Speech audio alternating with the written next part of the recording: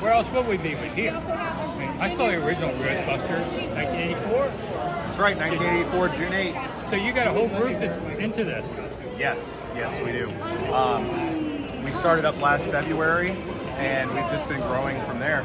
Wow. What is it that people love about this so much? You like to get slimed, or you get that at meetings? Well, for me, I honestly think people love Ghostbusters because it starts out as a group of misfits. It's people that are down on their luck or having a hard time, and really they just work together and come together to try to do greater things. You watch the movie and they try to start a business, and eventually by the end of the movie, they're the greatest thing in New York. They just saved the world.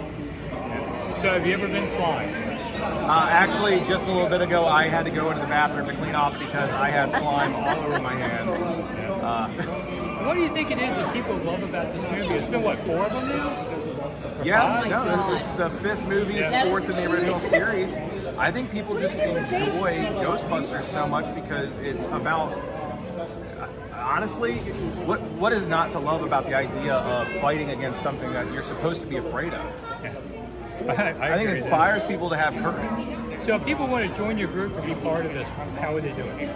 Well, they can always reach out to us through our social media pages. The only major caveat to that is we just ask that they go through a criminal background check, because we want to ensure that when we're interacting with the public, people stay safe.